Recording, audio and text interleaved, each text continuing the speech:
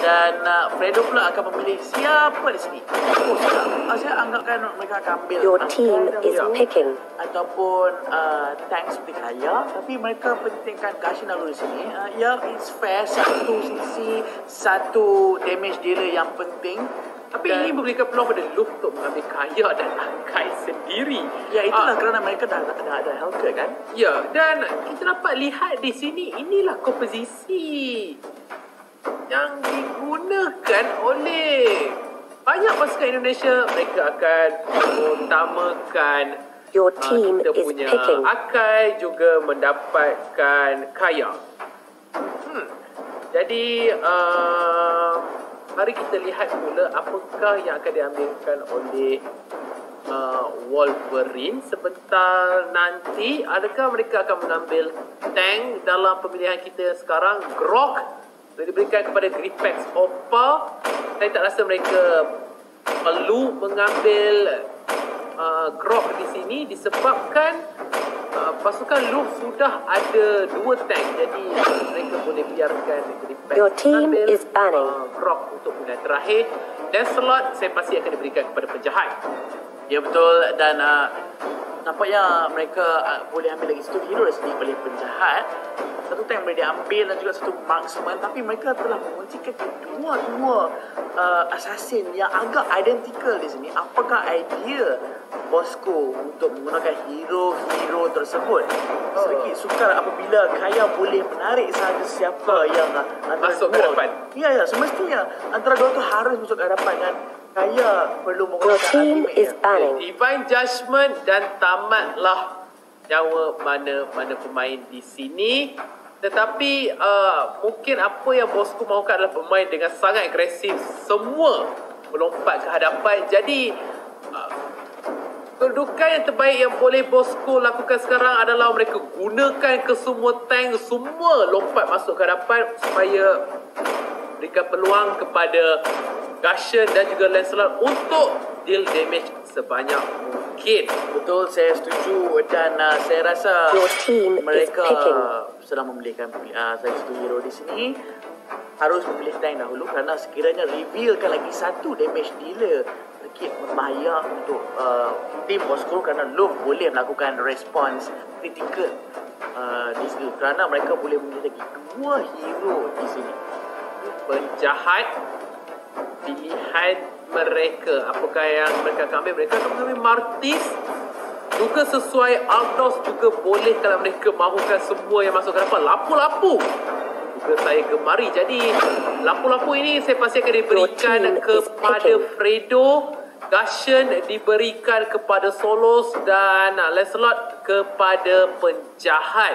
Dan lagi satu kepada Gripex mungkin adalah Grok, ataupun lagi satu tank seperti High Loss kalau mereka mahukan. Betul, saya setuju. Dan nampaknya Louvre boleh memilih lagi satu marksman, tapi mereka prefer untuk mengambil full magic dealer di sini pada masa yang sama, mengambil Your Martis team is sebagai picking. sisi dan juga pure damage yang boleh dikeluarkan oleh sebagai tadi sini Martis ya. Dan ya, hero terakhir boleh diambil oleh Bosskur. Satu tank seperti Minotaur ataupun Gatot Kaca, tapi Gatot Kaca mungkin kurang efektif di sini. Supaya mereka mungkin pergi dengan ke arah yang lebih agresif. Tapi sebenarnya baik kalau mereka nak ambil gigi untuk counter semua crowd control yang ada. Tetapi seperti yang kita katakan, mereka akan sedikit kekurangan tank kalau mereka harapkan gigi di sini. Ya, betul lah. Sikit kurang tank, kurang absorb damage juga pada masa sama, kerana Digi, saya rasa orang tak akan habiskan skill kepada Digi kan. Jarang untuk kalau kita nampak Digi, kita nak keluarkan skill kepada dia kerana dia tak memaksakan untuk kita melarikan diri. Ya.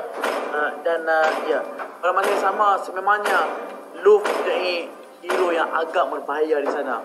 Martis, Kagura, Akad. Juga kalau time reverse, iaitu tarikan DE dibukakan kepada Martis, kalau dia dalam bentuk immunity, dia boleh putuskan saja tali tersebut. Jadi pemain DE iaitu Gripex Opa perlu Welcome to Mobile Legends. Saya setuju.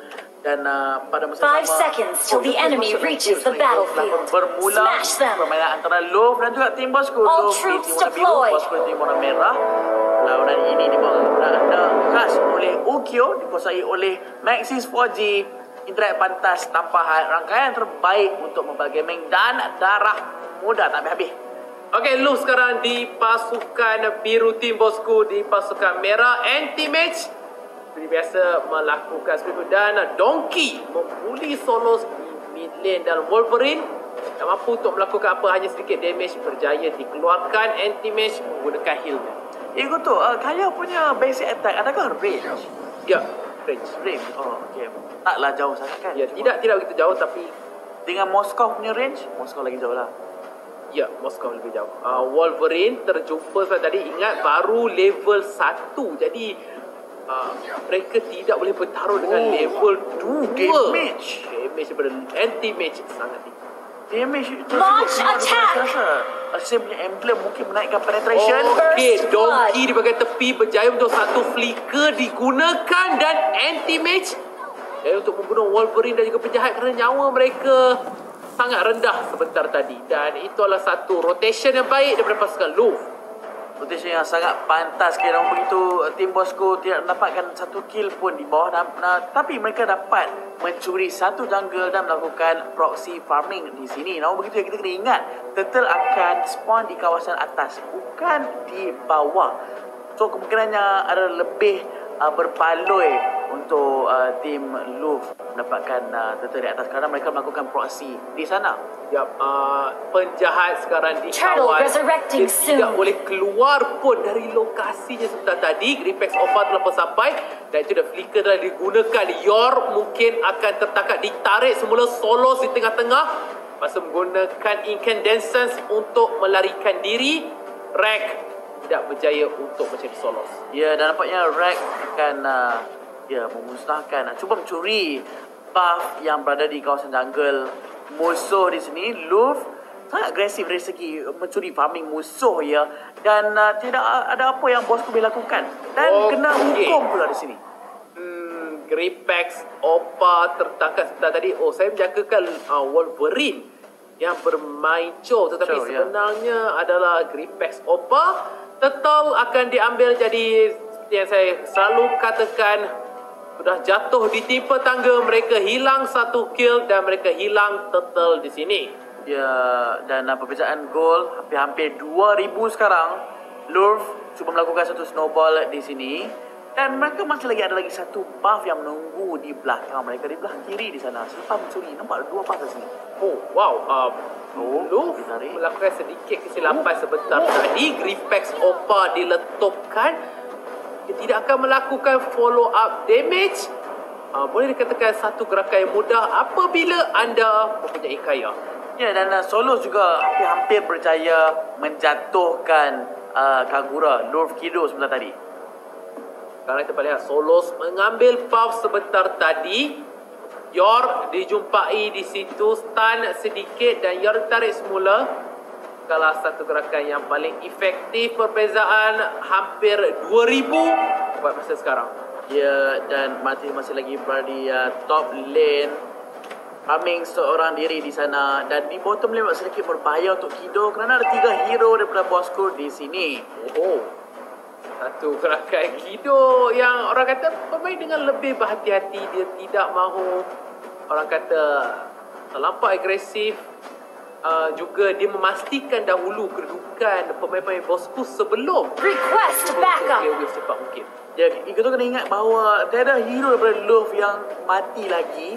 Okey, lagi satu kill. Martis menggunakan ultimate dengan baik sekali. Sangat mudahlah untuk dia, orang kata, dapatkan kill tersebut. Namun itu Kagura dikejar di bawah. Mungkin kill pertama daripada tim Bosskur, tapi tak ada apa yang berlaku. Okey, anti-match. Berada di sebahagian ini Akai perangkap dengan 4 orang. Jadi cara dia melarikan diri adalah melompat masuk. Sudah pun dikepung Gripex Opa di bahagian hadapan. Hurricane Dance dibuka dan knock-up terus dihentikan. Sepakan keluar dan pasukan daripada Louvre akan menjawab sekarang. Dan akhirnya masa pertama adalah Akai. Time journey telah dibuka, tetapi Apa time journey dibuka? Mungkin cuba selamatkan daripada Kagura punya orang kata yang overturn. Betul lihat di top lane. Fredo akan mati sekarang dia membuka ultimate. Dia untuk menyelamatkan dirinya sendiri. Fredo hampir jatuh dan Donkey terkena serangan sebentar tadi dan Solos dapatkan satu kill. Gripex Opa cuba untuk mengejar. Belahangkan di situ, sepakan ke belakang tapi Silence tidak boleh di follow up. Dan kesilapan dari Gripex Opa. Saya rasa bukan kesilapan, tapi dia tiba tak boleh buat apa-apa saya rasa. Ya, kena Silence. Ya, kalau kena silent kan, kalau kita ulti pun memang tak boleh buat apa sebab silent tu 2 saat kot. Dan sangat menjengkelkan pula silent tersebut. Dan saya pasti mereka mungkin terlepas pandang dari segi calculation. Adakah silent dia masih on ataupun dah habis.